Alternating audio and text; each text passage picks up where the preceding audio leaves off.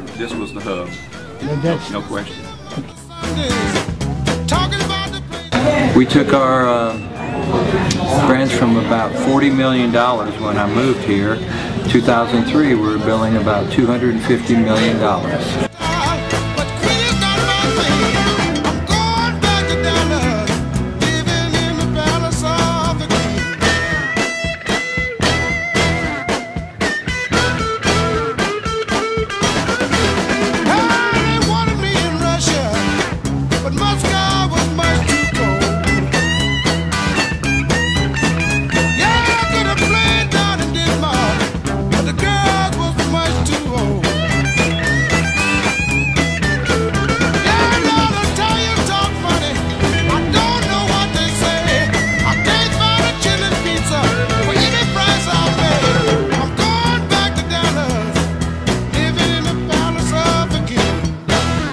Waitress, along with two other roommates. We all had a big house behind the Living Avenue Bar and Grill, and we just kind of came in and took over Mother Blues. Because Freddie King lived behind the place.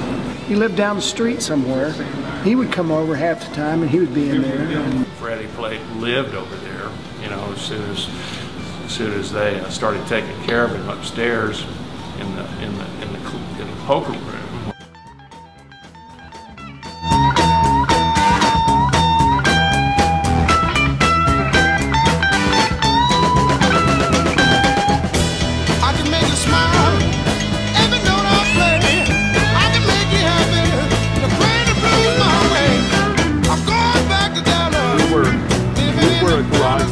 Before people played in garages.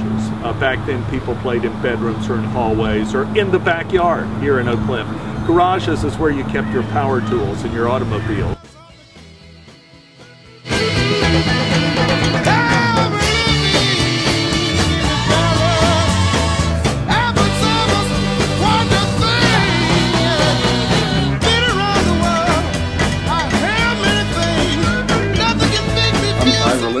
Okay.